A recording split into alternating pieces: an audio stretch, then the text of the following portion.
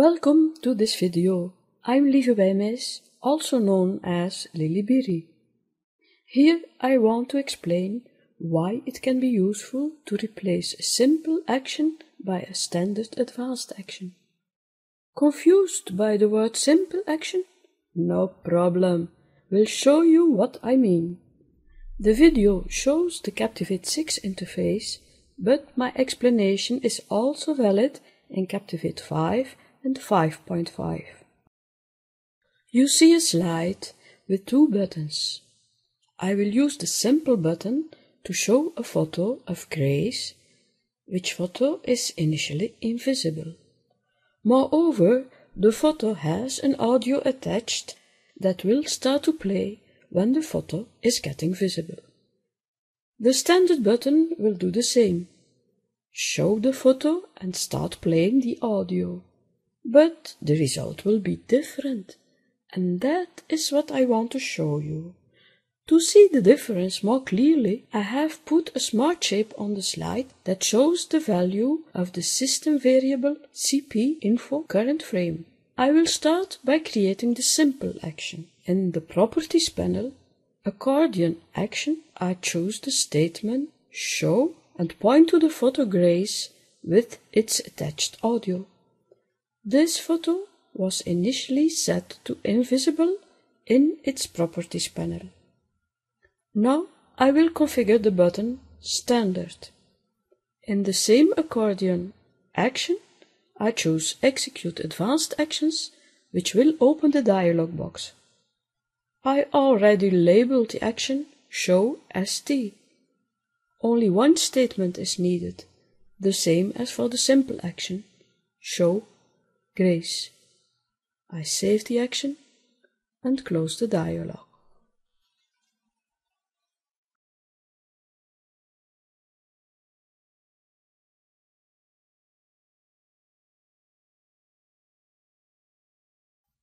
Let's preview the movie. First, I'll try the simple button. Watch the number in the system variable, 46.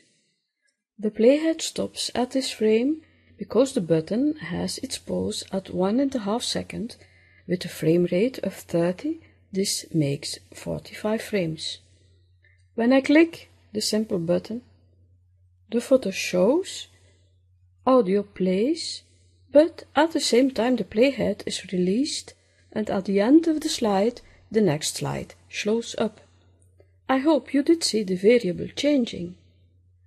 We'll replay the slide. Photo will remain visible. Watch the system variable changing. Did you see?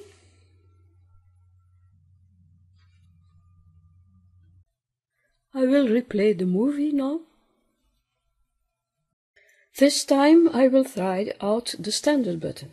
Watch the frame number in the system variable.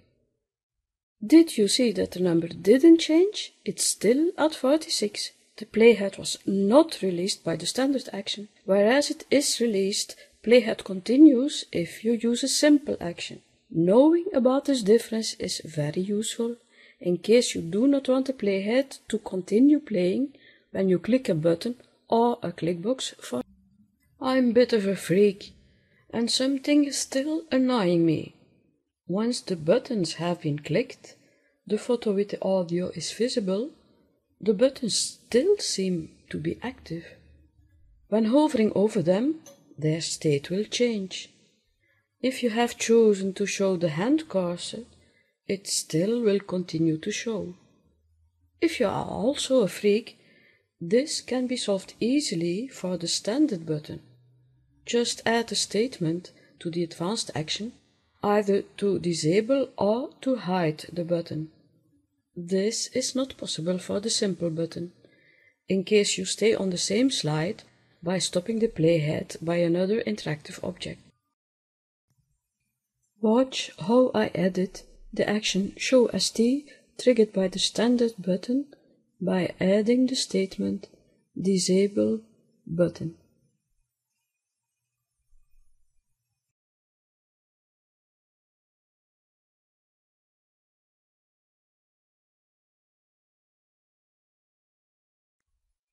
Let's preview. Once the standard button is clicked, it is disabled. Doesn't show the hand cursor anymore and no states, whereas the simple button gets its states all the time. Oh, I hear you! What about a toggle button that both shows and hides the image?